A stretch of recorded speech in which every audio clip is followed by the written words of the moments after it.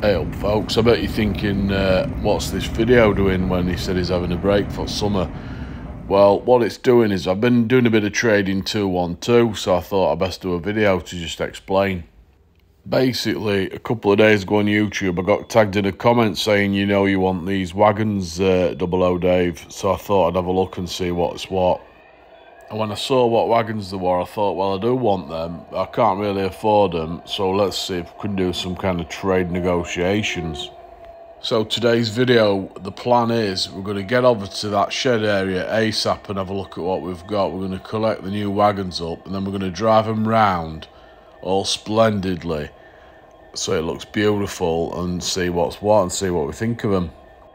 And then whilst doing that, I'll try and explain why I traded in my brand new Accurascale EWS 66 against these wagons with a little bit of cash as well. 66 is gone, I'm afraid, the old EWS, so there's no more colour changing option on this one. I'll be honest folks, I might get rid of this one as well.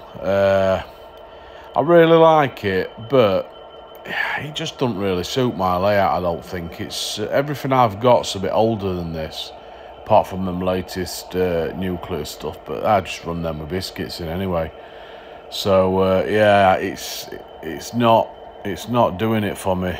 I got fully giddy when they came out. I bought the EWS one without sound, which I wouldn't normally do, but I thought I couldn't get a sound one, and then the sound ones came out, and then I bought this one, which I do love it, but it really does need a train full of container wagons, doesn't it, I think. And I don't even know if that really suits my layout. I don't know at all at the minute with this one. I don't know what's going on with Accurascale, but why would they release these locos and then not have sound chips available for them? I mean, I've got this one, and I had the other one, which I couldn't use that EWS. I ain't got any 21-pin basic decoders, and I weren't going to buy one, I wanted sound. So it were a bit of a waiting game. And it's like, how long do you have to wait? I can't get why they wouldn't have them in stock ready. To me, that's just crazy. And I know there's other people who've also got them, and they're waiting for sound chips to come in. So they can't use theirs, and I didn't think twice about swapping it today. I definitely do want an EWS loco, but I'm probably going to either get a 37 or a Cavalex 56. I think either of them two would fit in better with my setup and what I've got. And the more and more I think about where I'm going to go with my stuff, I'd probably go back in time rather than forward in time. And I've thought that for a while now. So, yeah, I think I'm going to have to start watching it when these new things come out, not get so giddy. Anyway, enough of all this negative nonsense. What are these new wagons I've got?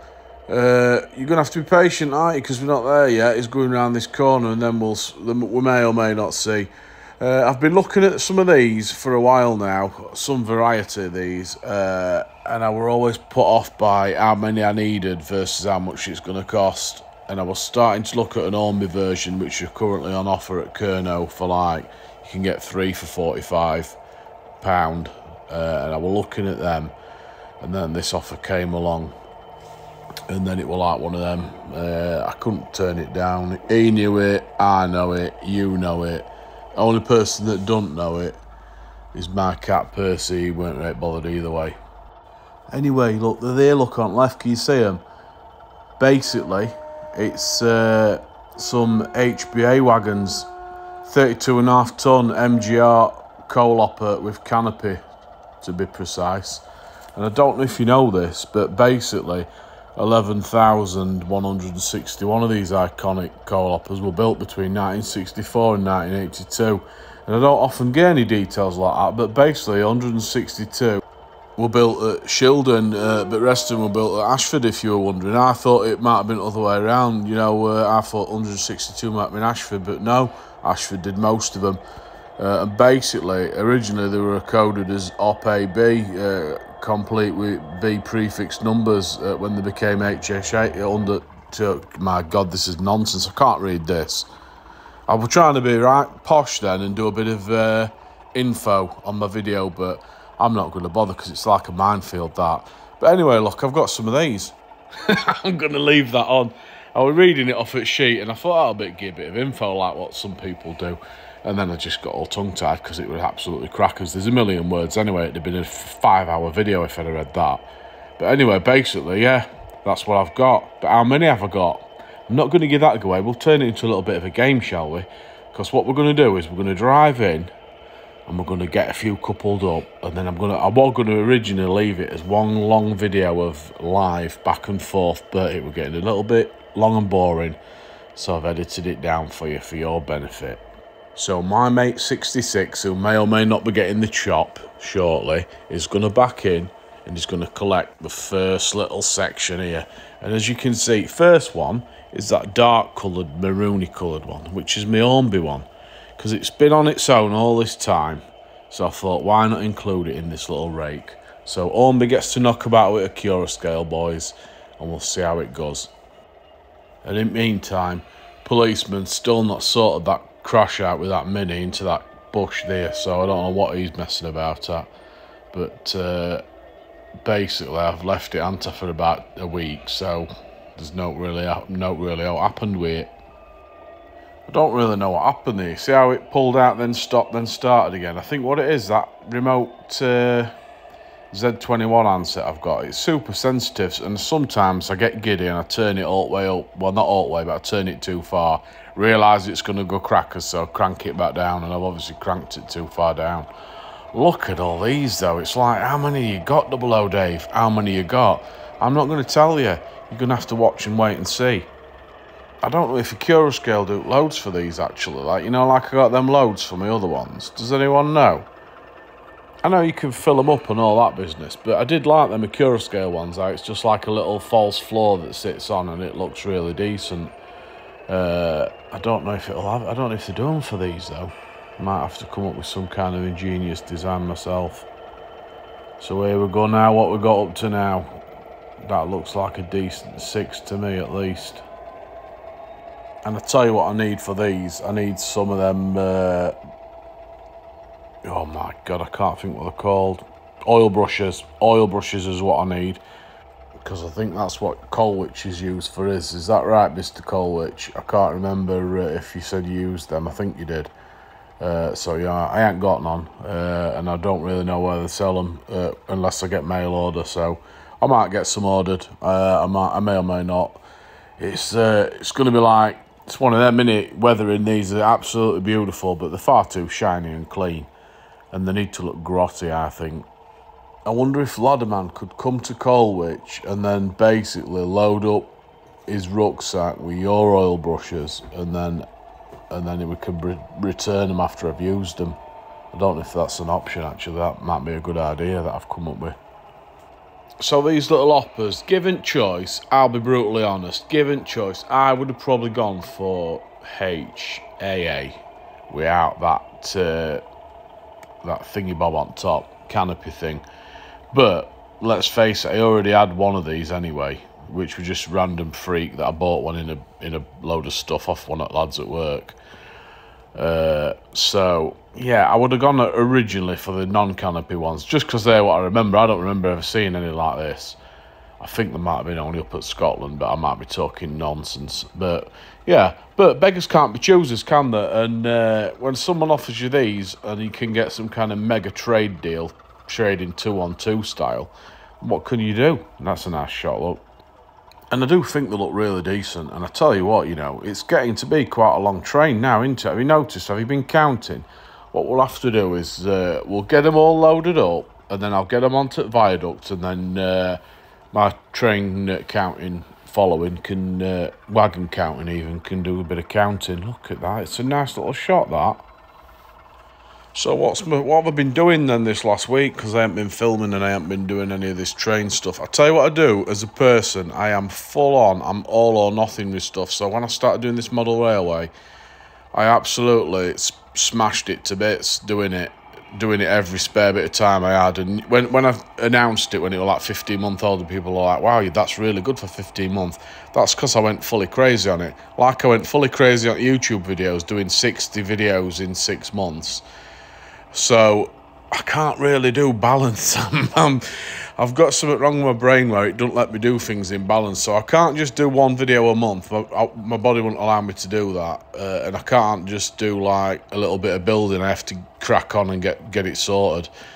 So what I've been trying to do is I've basically spent 6 months up in loft in winter and that, just basically getting fatter and fatter, I think. So basically I'm trying to get myself sorted for my holiday to Turkey and end at 6-week holidays. So I'm basically hammering treadmill every day now. So that's what I've been doing this week, a bit of a health kick. Plus, I did need a bit of a break from doing alt videos because it really was taking loads and loads of time up, which normally is not a problem, but with 6-week holidays coming up, it's just going to be a bit much. So I thought I'd get in there with a little bit of a break.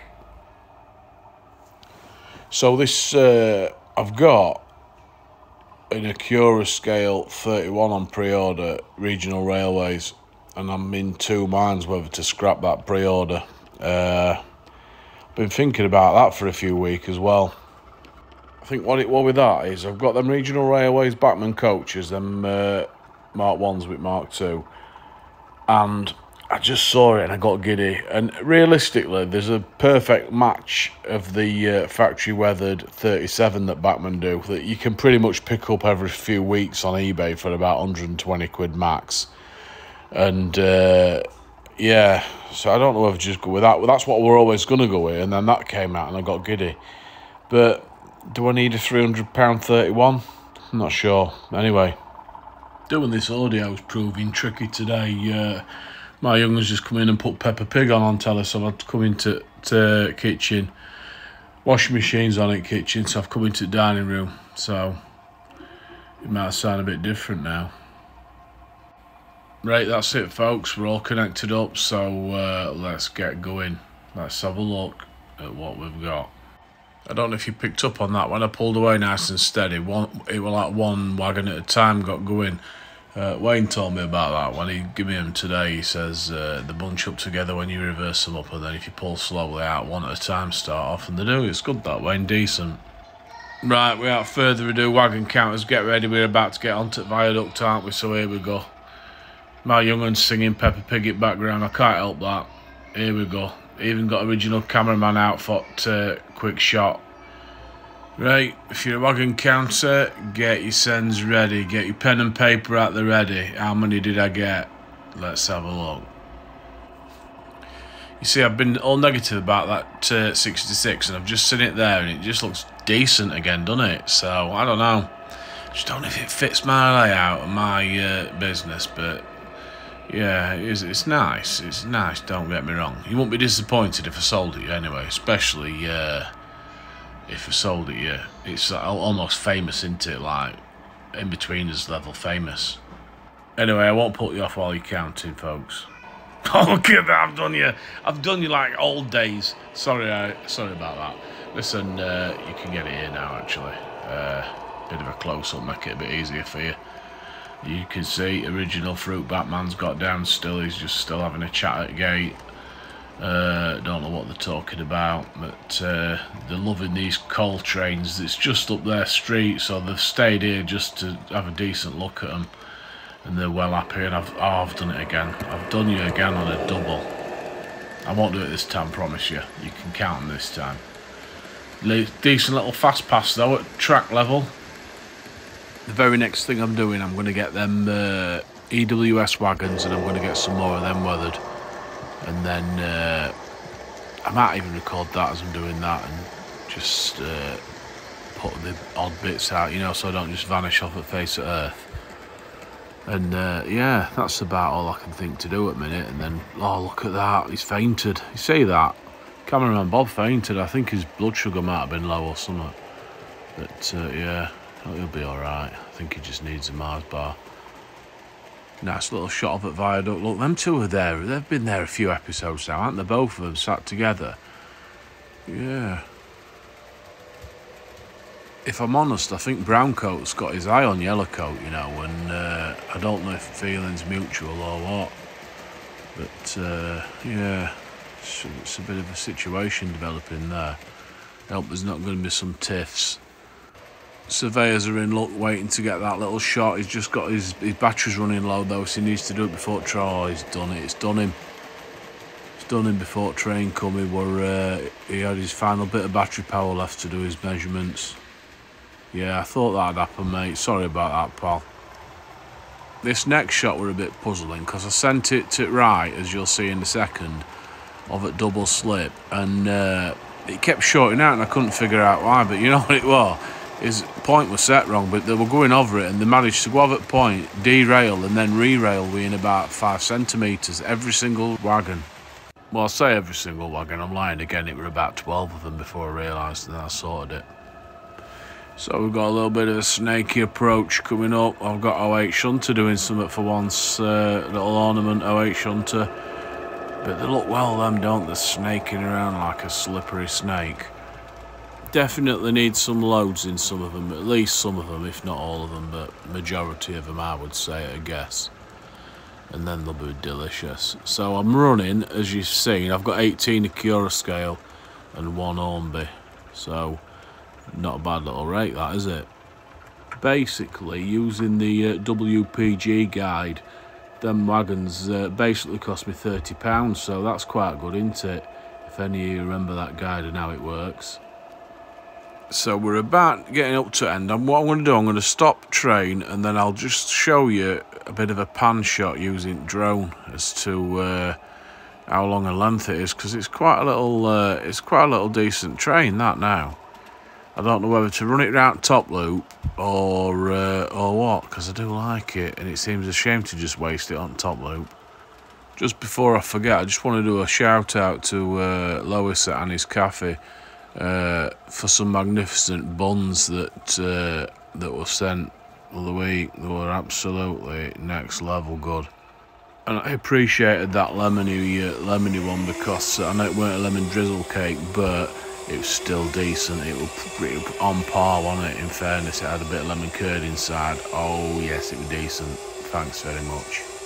So just got drone doing a bit of an overpass now. So from derelict signal box, it goes all the way around here, right up to the depot. I hope it's not been too opera-wagony for you, this video. It's been very opera-wagony, hasn't it? But sometimes you've got to show stuff off when you get stuff, and they are nice. I've always fancied some, but they're just silly money, aren't they? So luckily, I did that trade in 212. I don't know where I've got that from. I think it's one of them nonsense adverts.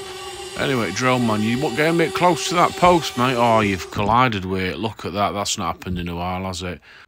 Listen, folks, anyone who's still here, this is a bit of bonus footage for people that like to stay till end and them get them little secret Easter eggs, don't they?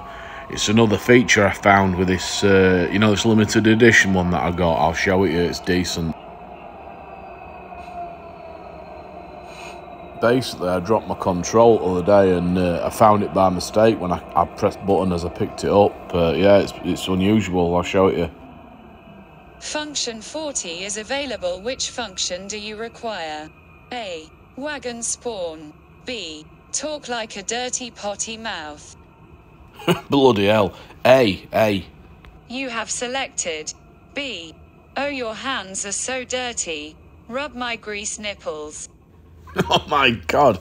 A, I said. A. Selected. Spawning a nice rake of hopper wagons. Now then, big boy, why don't you hop inside me and thrust my levers? Yeah, I can fully now appreciate why this one didn't make it to market. It's not really appropriate, is it? I think I might have to return this to Richard. It's a little bit much for my channel. If you think you are leaving me up here all summer whilst you play Happy Families, you can effing do one. Yeah, you see what I mean? It's unacceptable, that, Richard. I can't be having this. My young'un hears that, or my missus, she's going to think it's possessed and it'll be frightening. Anyway, folks, we're about at the end, so thanks for watching. See you soon. Thumbs up if you liked it. Subscribe if you want some more of this nonsense. If not, don't. See you soon. Cheers. Bye.